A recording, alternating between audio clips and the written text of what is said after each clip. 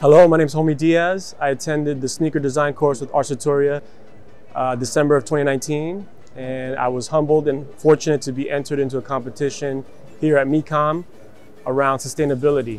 My project explored the possibilities of recycling billboard vinyl into sneaker components, and I am very fortunate to have become one of the finalists that was featured here today at the runway.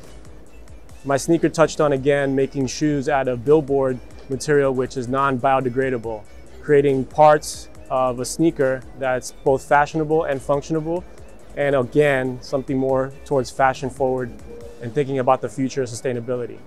Thank you. Hi, my name is Lara Jancola, and I am participating in the one-year shoe program at Arsutoria, and I participated in the sneaker design contest. And the title of my project is Conceptual Constructs, and the idea behind it is based on the sentences and paragraphs defined by Solowit in the concept of what conceptual art is. These sneakers were conceptualized within the constructs of creating a set of guidelines before they were made in order to achieve the design. My name is Javier Albañil Mogollón.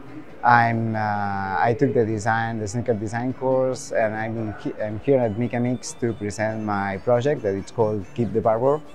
And it's about creating a circular economy, taking old garments and producing new ones, in that case a sneaker. Sono Renza Cipollini, dall'Italia.